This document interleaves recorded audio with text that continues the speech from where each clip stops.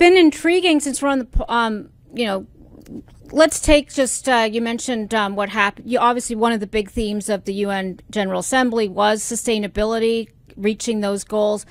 We've seen these tragedies in places like Libya and Morocco, which, you know, are complicated for the U.S., yet this, you know, I think big rush of U.S. aid, it's a tool of influence as well as being a tool for good.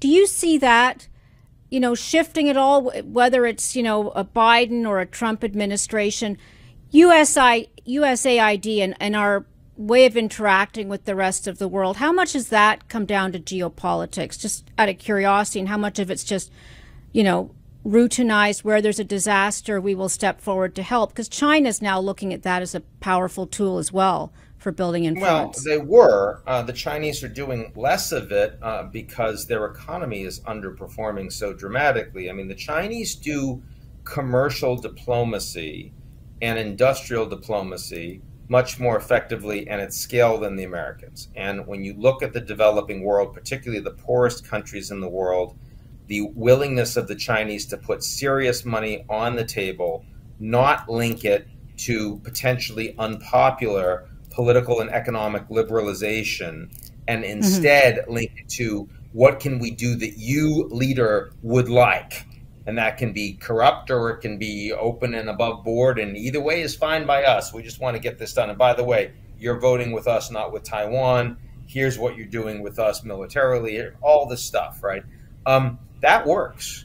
And that works at scale better than what the Americans do. So when you talk to sub-Saharan African leaders, when you talk to South American leaders, you talk to Southeast Asian leaders, particularly the poorest on the planet, they see China as doing a lot more. Now, China's doing less than it used to, and the Americans at the G20 summit have made some announcements about this new, you know, sort of transport corridor that's going to go from India through the Middle East up to Europe. Yeah, and it, you know, it matters at the margins, but the Americans still have nothing to compete with Belt and Road. And the United States is not a state capitalist system. In other words, most of the investment that comes from the U.S. is made by private corporations that are not necessarily patriotic. And so in that regard, it doesn't really matter what the U.S. government is doing with a lot of these countries. So, I mean, Microsoft and the Gates Foundation have, wonderful relations with a whole bunch of individual countries that do not redound to the benefit of the U.S. government. And so the aid situation, I'm not. 20 companies, yeah. But let me close the loop. I agree with you. I think the foreign direct investment, China's been very powerful at expanding its sphere of influence.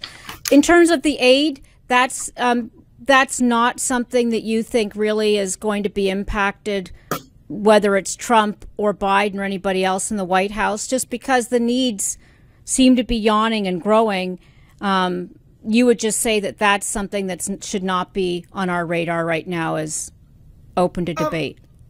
Look, of course it's open to debate in the sense that Trump, ideologically is an America firster, is more of a unilateralist, even rhetorically. Many leaders are unilateralists in action. And his willingness to say, if you don't do what I want, I will cut you, whether it is, an African country, South Korea, in terms of their troops and diplomacy, a Saudi, military deal, buy a bunch of American stuff, or even Mexico and defending the southern Mexican border, which worked, but was, pretty ham-fisted. Yeah. I would say that, Trump is more willing to use aid in overtly transactional and threatening ways. Frequently, that will work out for the Americans in the short term.